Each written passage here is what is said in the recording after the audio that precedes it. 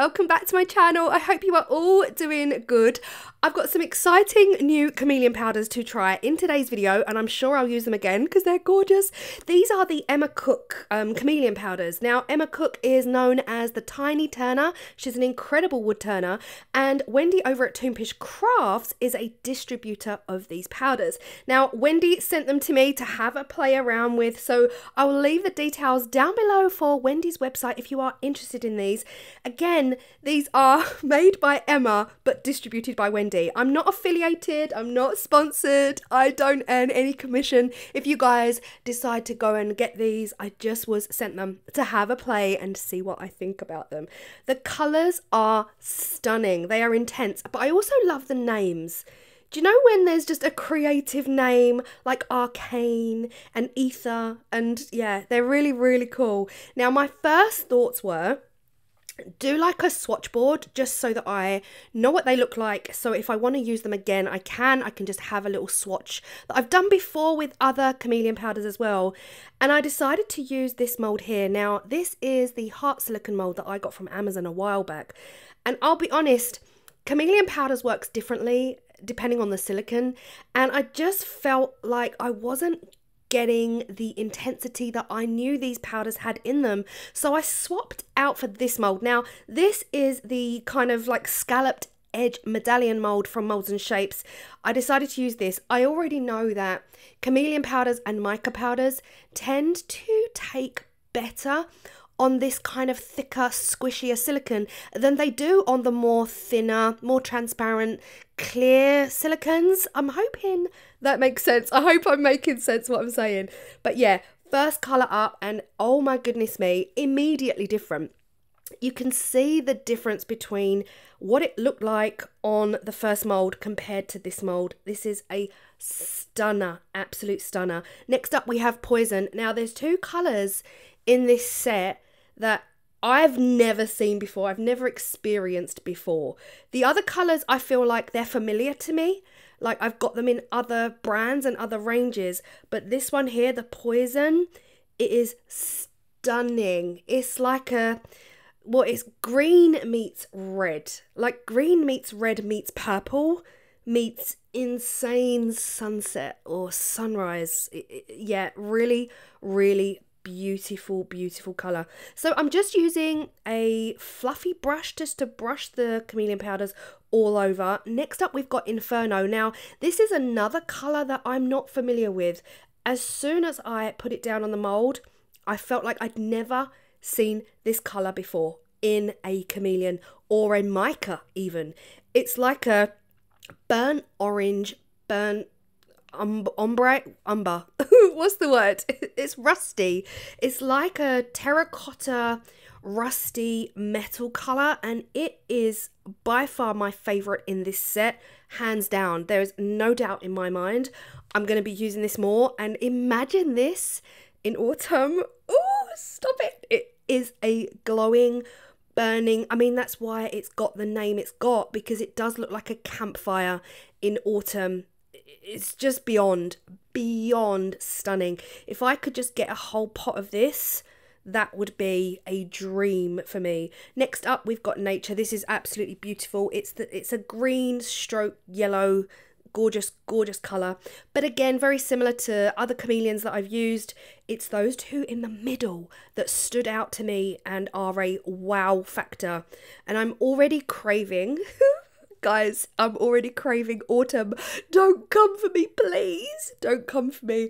I know we haven't yet, you know, reached summer, but I'm ready. I'm ready for pumpkins. Oh gosh. I think being on YouTube, you're always ahead of a season. Does that make sense? If any of you guys are here and you create videos for YouTube and you go via seasons like me, I'm always thinking one season ahead. I really shouldn't be. I should be focused on the here and now. But yeah, Again, we've got a gorgeous purple blue, and then we've got this stunning turquoisey green teal blue. Again, one of my favourite colours in the world is blue because of the different shades. But this one here, stunning. Again, reminds me of other chameleons that I have used, but this one here, my favourite. My absolute favourite. So I think that's Inferno is the one on the right, the orangey burnt rust colour is the one. Now, if you want to back these in epoxy resin, go ahead, absolutely do it. Add in your black pigment because black pigment is going to make these colours absolutely pop. Now, for speed, I am using the black polyurethane that I got from Denise over at I Love Mixed Media. Now, tragically, you guys will have heard me mention I Love Mixed Media many times. Sadly, she has closed down her store. So it's not a store that is available anymore online. However, I think Denise does have, well, I know she still has a Facebook page, I Love Mixed Media, and she still does have some stock of some things. So if you do want anything like this, go check out her Facebook page and see what she's got left. But sad day to learn that Denise has closed up shop. But I used the black polyurethane. It is a super fast curing medium, and literally 30 minutes later, here we are. These are stunning. Now, I'll be honest, this is me smiling like, hello! Proper mirror reflective surface. My brush marks, you can still see some of my brush marks in the surface here. So they're not the most perfect finished results, but the colours are without doubt super colour shifting and stunning. I was just so excited. I was so excited for that Inferno to see what that looked like, and to see if I was getting the autumn vibes that I was hoping for. And this one here, again, it's just screaming sunset. It is beautiful. Even the edges, everything about it, definitely a colour I've not experienced before. And this one alongside the Inferno, guys, wait till you see it. How stunning is this? This is like there is a fire in the distance, you know, when it's not a good thing. It's not a good thing, but I guess that's why it's called Inferno, because it truly does look like a raging fire with the golds and the reds and the yellows coming through. It's just a stunning autumnal warm shade. And this one here, again, it's the purple blue color shifting, absolutely beautiful. But I'm very familiar with this color. I feel like I've seen this before. But are we all understanding that Inferno is my favourite? This one here is Nature. I really love this colour as well. It's got a dark blue, light blue stroke green colour shift. Really beautiful. I really would love to know the science behind chameleon powders, but this is what they're looking like from above. They're all very different, and then if I pan down with the camera, you'll see them all completely change colour, something completely different. And yeah, that is why they're called chameleons, because they change colour and they're stunning. Now, of course, I couldn't leave it here. What you want to do with these is entirely down to individual choice. You could go down the temporary tattoo route. You could go down the Cricut vinyl decal route. You could choose some holographic foils, anything you want to add to the surface of these. But I decided to try some tattoos I've never tried before here on my channel. I've had these years. They are originally from Amazon, but they are the metallics. Now, I rarely use metallic tattoos in videos, but I figured if any tattoo is going to work with these, it's going to be these gold and silver metallics. Now, I just cut out a few that I figured would work on the surfaces of these. I had no real defined plan, because at first I was just planning to do a colour swatch, like this is what they look like, and this, I can reference this when I use them in the future. But I figured I really should finish them off and make them complete finished pieces. So these are temporary tattoos, like I said. Make sure you peel off that plastic protective layer, flipping them upside down, flipping them upside down and placing them down onto the surface, and then I'm just using a water bottle to squeeze the water down on. I'm actually finding this method a lot easier than using a soaked saturated flannel. It's amazing how much water these temporary tattoos soak in. So yeah, I'm just finding that pouring the water directly down on top before rubbing them a little bit, they come off so much quicker and faster. Now guys, check this out. I mean, the colour, the chameleon. I'll be honest, the edge of this tattoo was not giving. I was not happy with how scruffy it looked. I did end up wiping it a little bit around the edge and it made it so much better. But that colour, that Inferno, is next level. Again, with the nature. And the top right is the poison. They're just stunning. Really, really beautiful. This one here with the purple and the blue. I think it was a good choice using silver and gold, because I often feel like silver and gold just work with everything. Like, they really do work with everything, and they really go. The only tattoo I'm not a massive lover of is the butterfly. I'm not big on butterflies. I just rarely do anything butterfly-esque on my channel. I love the real thing, but I'm not a fan of art, butterfly art. So yeah, that's the one I'm not 100% keen on. This is me just trying to cover up my UV resin from the UV rays. I've had so many suggestions from you guys, mostly to just work at night, which is not something I can do, sadly. But I did an okay job. It was only at this point, see it on the left? I poured way too much. Don't be like me, guys. Don't be like me.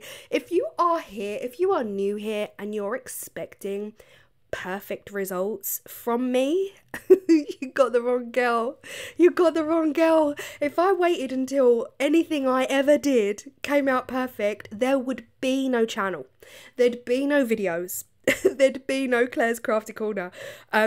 Every single video I ever do, without fail, has a little something something. It has a slip up or a little oops. So yeah, I've learned to live with it. It's okay, because it's all handmade with love, not perfection. Now this was a big oops. As you saw, this one fell over the edge. I put too much resin on at once. It seeped over. I used my knife to carve the edge, and the top completely popped off. This was after it had cured. Now, if any of you know Wendy from Toonfish Crafts, we all know that UV resin does not stick to epoxy resin and or polyurethane. It does, it does, but if you get a blade and you hack at the side of it, then it will pop off. I've never, ever had this happen to me before. So I was just like, can I just do one thing? Just one thing. Now, it would have been really cool maybe to just immediately brush the back of that piece of resin, that UV, brush the back with some chameleon powders, maybe back that in black and just get a really thin sliver of resin. That would have been cool. But no, I decided to put some more UV resin down and re-stick it to the surface of that stunning Inferno. Why though? My favourite colour, and that's the one I mess up? Come on! It was a hot mess. It didn't get any better. I tried gluing it back down. I used too much again. So I made another one. I went back with the chameleon powders. I mixed up some more polyurethane just to show you that colour on its own with no tattoo on top. But I think they all came out really cool. Really, really cool. Now, like I said, the only one I don't really like is the butterfly. I also feel like the tattoo itself gets a bit lost. It's a bit too dark for the colour. But the rest are, yeah, they're cool. They're like, I guess, geometric shapes and arrows and chevrons and all of that really kind of cool architectural shapes. Shapes I don't normally use on my channel. But these two colours, oh, sorry, you just see my face there with my mask on. These two colours I'm loving, loving, loving. Now, these were something I've tried many, many times, but Daniel Cooper's actually done these on his channel, where you just put mica powder on your silicone mat, you brush the chameleon powder onto your silicone mat, you just pour a blob of UV resin, you cure it on the silicone mat, and then you peel them up and give them a little black background. I just wanted to see if it would work with these chameleon powders, and it worked a dream. But oh my gosh, this one, I can't get enough. I can't get enough. I'm gonna get some more. I am going to actually go and purchase some from Wendy. I still have some, of course, but I know that autumn is coming, and I know that that is going to be my go-to chameleon powder this autumn. But yeah, this is what they're looking like. Let me know your thoughts. Let me know which colour is your favourite. If you're like me and the bottom right is really gripping your attention, because I've never seen a colour like it. But yeah, let me know. Thanks so much for watching, and if you are interested in these powders, it is Wendy at Toonfish Crafts, who is a distributor for Emma, who creates these powders. So go hit up Wendy. I will leave the details below. Emma Cook is the original creator of these chameleons. But yeah, I hope you've enjoyed, and I will see you all in the next video. Bye.